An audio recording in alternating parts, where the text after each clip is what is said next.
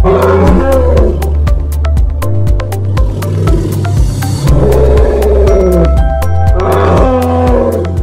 Friday, Baylor College of Medicine and friends of Baylor. We have a lot to talk about. Unfortunately, for my sister Janet, we have some science to discuss because we had one of the coolest papers in a long time. So this is the cover of Cell, which is one of our top journals. And what it shows is a half of the back half of an elephant and the front half of a woolly mammoth, because some of our scientists figured out why one's woolly and one's not. And I just got back from Botswana, so I'm very familiar with our elephants, actually 138,000 elephants in Botswana.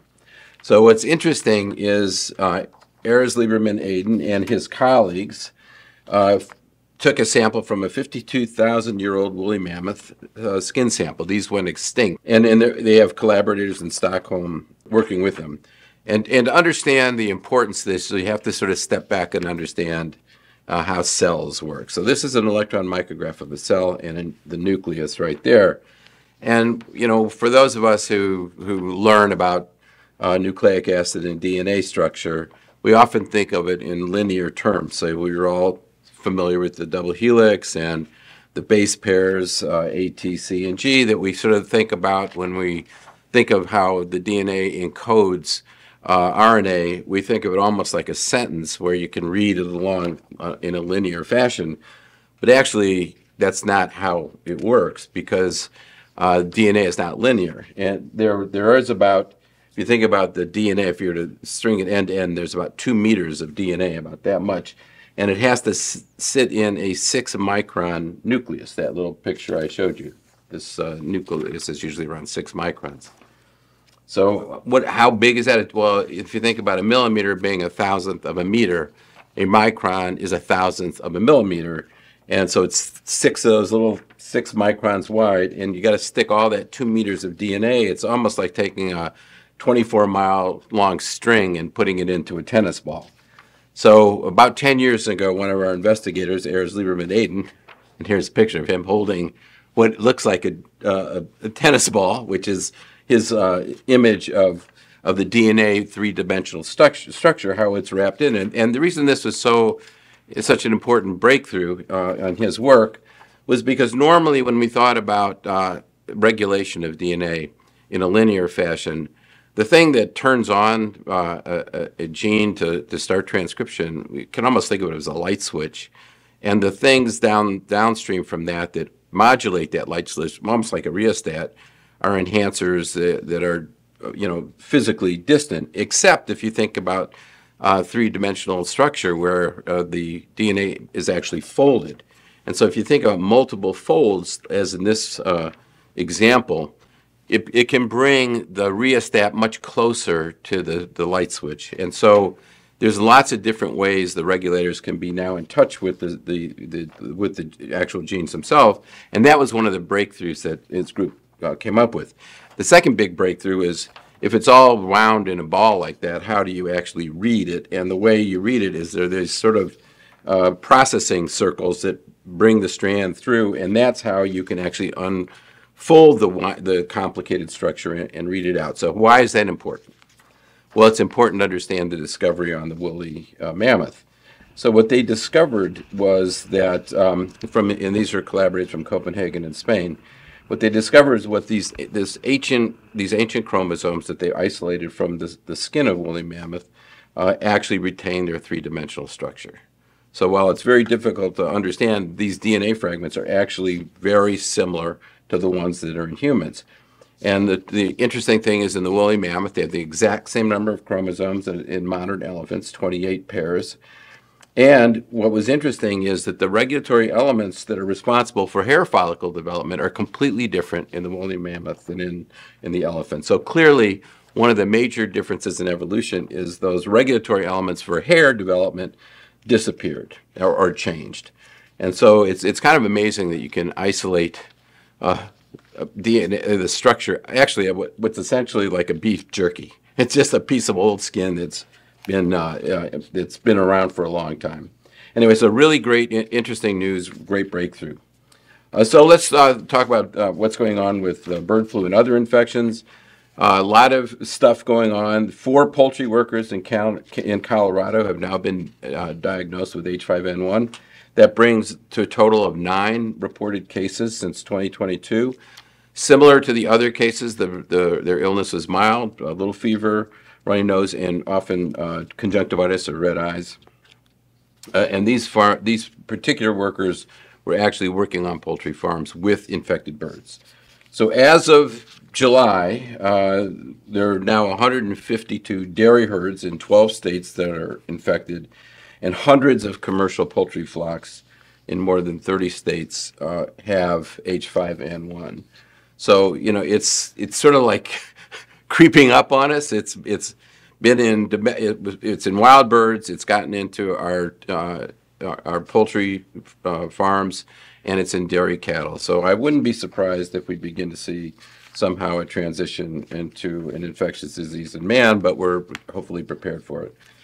A lot of discussion about, since dairy cattle are infected, can I get it from milk? Well, pasteurized milk gets rid of it, or at least denatures the virus. So there's no concern if you're drinking pasteurized milk. But if you're drinking unpasteurized milk, there's a lot of concern. So there's an NIH study that came out that showed that mice given raw samples from infected cows actually got infected themselves. And there was a CDC report of a cat that had died drinking raw milk from infected cows. So it's clear that the virus can be transmitted in raw milk. So it's very important for people living on farm or in dairy, near dairies, that they be sure to only drink pasteurized milk. So there's also news from TEFI, our famous Texas Epidemic Public Health Institute. H5N1, that virus continues to be detected in levels in Texas, probably because it's a wastewater analysis, it's probably contaminated from infected dairy cattle. West Nile virus continues to be detected in low levels, and we have had 1 case in Houston I reported last week. SARS-CoV-2 is beginning to increase in Texas, and interestingly enough, monkeypox is still being detected in the Houston and Austin areas. So these are the reports from TEFI, and what you can see, we've talked about this the last couple of weeks. Enterovirus D68 continues to be high, as does parainfluenza. And those 2 viruses cause a pretty significant upper respiratory infection, you know, a summer cold. I mentioned Mpox, and last week I mentioned echovirus E11, which is really more important for neonates. They get it from their mothers. Influenza A, which was, you know, we're no longer in the influenza season, but this is important. It's not increasing now. We'll see it in the fall. But when the peak came, we did take an opportunity to sequence those viruses, and I'll give you some data on that. And you can see SARS-CoV-2 is beginning to increase. So I mentioned influenza A. If you go and sequence all those viruses during the peak of influenza in the winter, what you can see is mostly it was H1N1, which was in the vaccine, but also H3N2, which was not in the vaccine last year, but is intended to be in the vaccine this coming fall. So that's part of the way experts can predict what's going to happen is you look at what happened last year. And because H3N2 was there in the influenza A group, we'll probably have that as part of the vaccine in the fall. So the interesting thing about COVID is it never seems to go away. It's increasing again and pretty substantially in the wastewater nationally, and now it's being reported as high in the wastewater in the nation. I mentioned Texas. This yellow line is Texas. We actually have more of an increase than the rest of the country. So once again, Texas leading the way in things we don't want to lead the way in: hurricanes, misery, and West Nile, influenza, COVID-19, unbelievable. Anyway, so the leading indicators are test positivity and emergency room visits, both up in Texas and in the United States. And the severity indicator is really hospitalizations, and in the U.S. it continues to increase. And it is the same variants that we talked about before, the flirt variants, KP3 and KP2. You can see JN1, which was the dominant strain last year, almost gone. Now it's all the flirt variants. So we'll see what happens. And this is one of the reasons I think these developed here. Last week I talked about the wastewater coming out of international flights. They still had a significant amount of JN1, where we've already flipped over completely to the flirt variants. So I want to end today with a couple of shout-outs. First of all, Congratulations to Dr. Beacom Boskert, who's the director of the Women's Center for Heart Failure Research and vice chair of the Department of Medicine. She has been selected as a recipient of the American College of Cardiology 2024 Bar Award of Excellence. This is a very prestigious award that is presented annually to someone who demonstrates extraordinary excellence, vision, and leadership in advancing healthcare. So congratulations to you, Beacom. It's a great honor. And then also to Mandeep Bajai, professor of medicine, endocrinology, who received the Banting Medal for Leadership and Service from the American Diabetes Association. And this is awarded to a leader from the American Diabetes Association. He's president this past year. Very highly meritorious career that was being acknowledged. And finally, I want to end today with just a big shout out to everybody in Houston, not just our own faculty and students and staff, but everyone in Houston who's really kind of suffered. The last 11 days have been absolutely awful. It's been, incredibly hot. A lot of people haven't had their power on. There's still a lot of work ahead, but as always, Houston's a very resilient city. So we're all thinking about everybody in Houston. We all have to stick together, and I hope everyone gets their power on soon. Anyway, have a wonderful weekend, and I can't wait to see you next week.